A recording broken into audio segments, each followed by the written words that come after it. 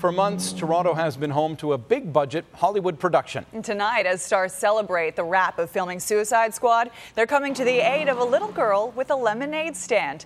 It's all part of her quest to help her brother living with a rare disease. CTV's Heather Wright was there for the star-studded surprise and joins us live now from Queen Street. Hi, Heather.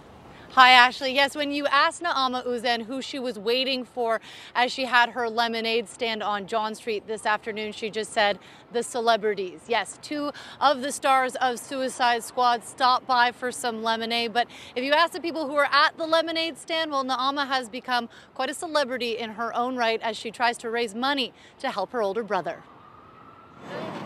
50 cents for lemonade? That's a bargain. Naama Uzen had some famous customers at her lemonade stand this afternoon. Tilt it this way, that way. Margot Robbie and Jai Courtney are both in Toronto to shoot the superhero action movie, The Suicide Squad. And before hitting their film's wrap party, they hit Naama's lemonade stand. Heard about Naama's story and what she was doing for her brother Nadav, and I just think it's so inspiring. It just shows that there's no act too small, you know, when you're talking about making a difference. About a year and a half ago, 6-year-old Naama started selling lemonade. She wanted to raise money to help her older brother, who has Angleman Syndrome. Because then all the Angleman kids will be able to talk, not have seizures and epilepsy. Angelman syndrome affects about 1 in 15,000 people. It's a genetic disorder that impedes speech, mobility, and can cause frequent seizures. Everything is just day to day, getting a little bit better, one step at a time. Each little step is so meaningful to his daily life. A quality of life that is improving thanks to increased awareness and fundraising, something that Naama has helped tremendously.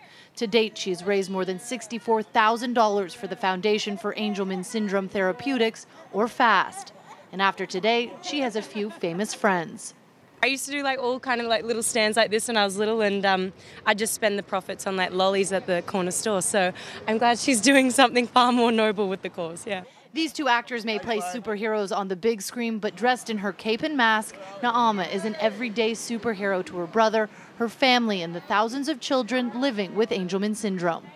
So what's your magic power? To cure AS. A superhero goal that may soon be achieved, one glass of lemonade at a time. So with Naama's help in that $64,000 that she has helped raise, there are a number of clinical trials that are underway to help find a cure for Angelman syndrome. There's a research chair in her name with someone who is dedicated to researching this disease. Now on the flip side, Suicide Squad, it wrapped up filming early this morning. The stars said they were a little late coming to Naama's lemonade stand because they were up until about 9 a.m. this morning doing the last shoots of that movie. They're having their wrap party tonight, and that film, it will be in the theaters next summer. Reporting live, I'm Heather Wright. Ashley, back to you. Thank you so much, Heather.